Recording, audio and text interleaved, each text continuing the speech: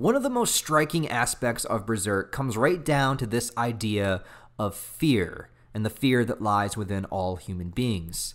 Not only does that concept play directly into the lore of the story, but also is something that gravitates people to the stories that tend to delve into the darker subject matters like Berserk does. Berserk is a manga where you are not safe. It is not a manga that ignores the darker sides of human nature and plays into that very aspect, pushing the limits of how far we can take a character and still want to be willing to follow their journey and be on their team.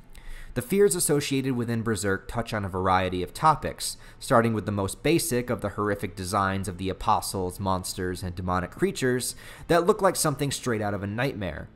But it also focuses on the internal conflicts of the human condition, showcasing that we all have darkness inside of us, and sometimes it's that inner darkness, those thoughts of destruction, our inner beasts, that are far more terrifying than the monsters around us. I wanted to take a moment, especially considering it's October, the month of Halloween, to focus on the things in Berserk that we can consider the most scary or the most horrific, and what it is about them that keeps us intrigued and coming back for more volume after volume. Berserk is mostly classified as a dark fantasy story, being its genre, but wouldn't be too far off to attach the horror label to it as well. In fact, Dark Horse actually does that on the back of their manga volumes.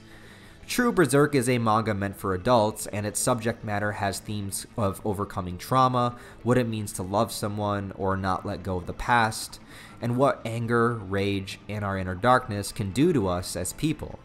All this is basked within a backdrop of medieval fantasy, wars, and monsters beyond our wildest dreams. With each turn of the page, we may find ourselves within the comfort of two characters fully embracing and accepting one another, or we may find ourselves transported into a hell dimension with no way of escape, helpless to watch our favorite characters fight desperately against the inevitable. I think when talking about the horror of Berserk, we have to start with the most basic, and that is the creature designs.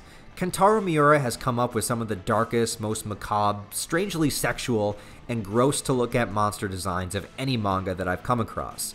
Most of the apostles in the story, which we know were once human and now have a form that more or less represents the darkness that was in them and their evil personified, which I don't know what was going on in the Snail Apostle's life to make this happen, but I still contend he's probably one of the strongest apostles out there. There's probably many inspirations for his creature designs, but the most obvious one being that of Devilman, which Miura has cited as an inspiration for his manga. This disturbing, grotesque, and unnatural looking creature designs that feel like they should not exist. Its anatomy making no logical sense to human understanding.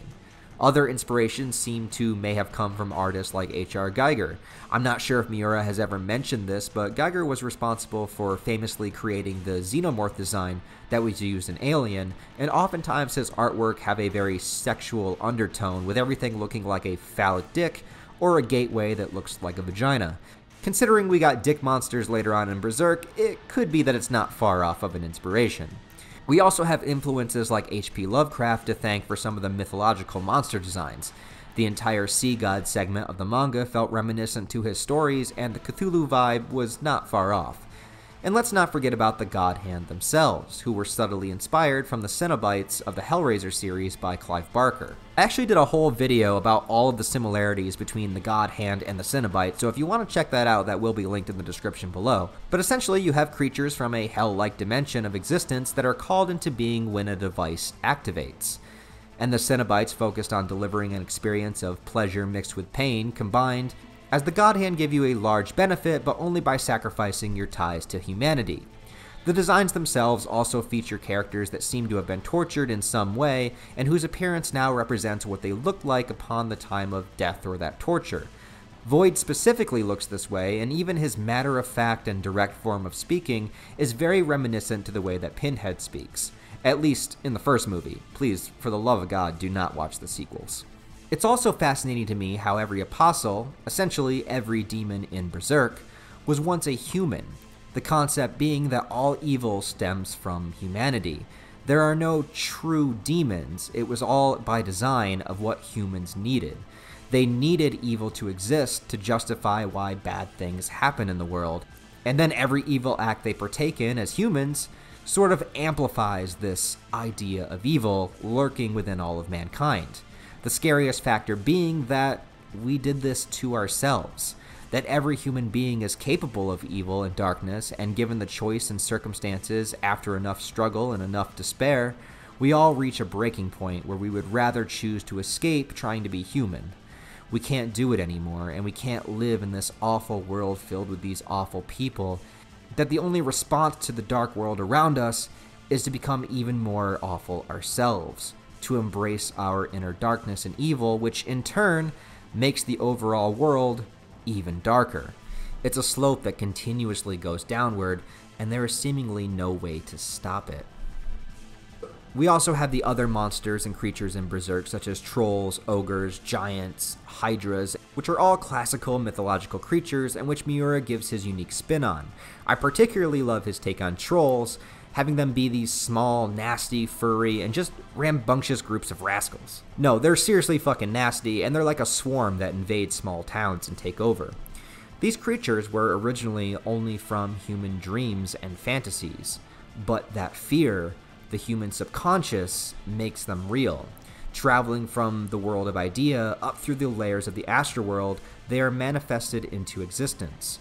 But again, because people need evil and darkness to exist, then the horror becomes that all these creatures, all this darkness, all came about by human subconscious fears. To the point now in the manga where we have an entire world overrun by fantastical beasts, even ending the chapters saying mankind's desire has been realized. Even if it's something you're scared of, deep, deep down, you want it to be real. But besides the fears of the astral world, we also have the fears within the world of man. With the idea of evil being a thing, we then have humans who, by and large, want to be perceived as good. We have an excuse for what's bad, so now it's time to project how good I am to show that I am not like that. Enter the Holy See, a monotheistic worldview religion that holds people very accountable for swaying away from God.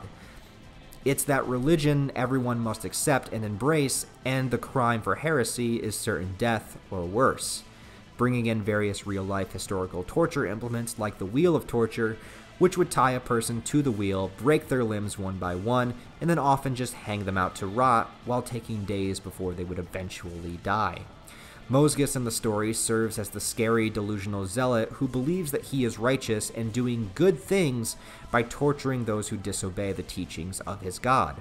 This is a terrifying aspect of the story that is relatable to real life as well, because you know that if someone truly believes that what they're doing is good, then they are far more likely to justify horrible actions in the name of that good.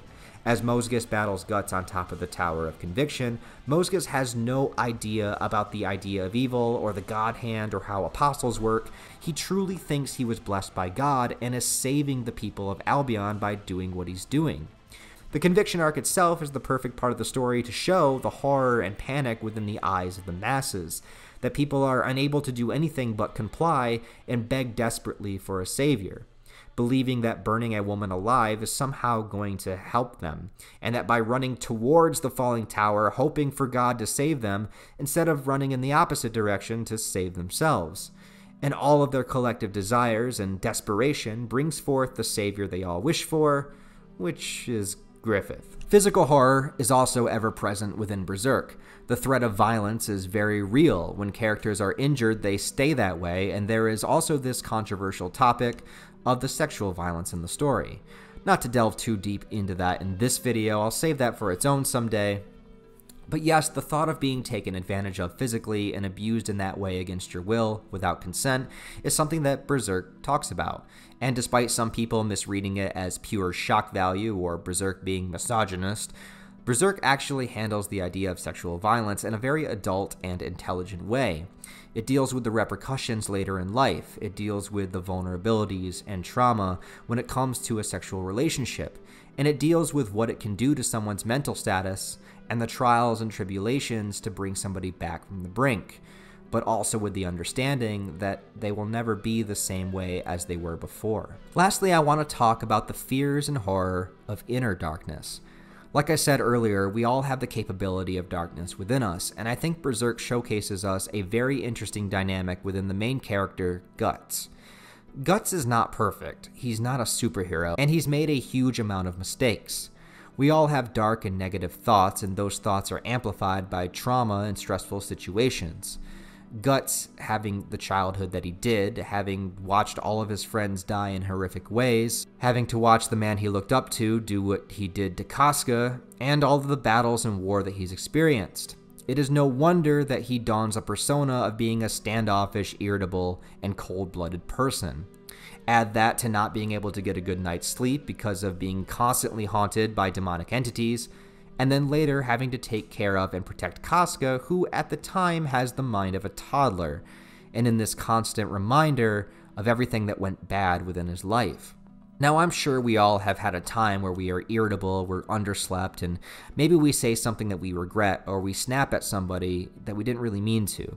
And after you feel better or come to your senses, you think, that wasn't me. I would never say that. Why did I do that? Well, that was your demon. That was your beast of darkness.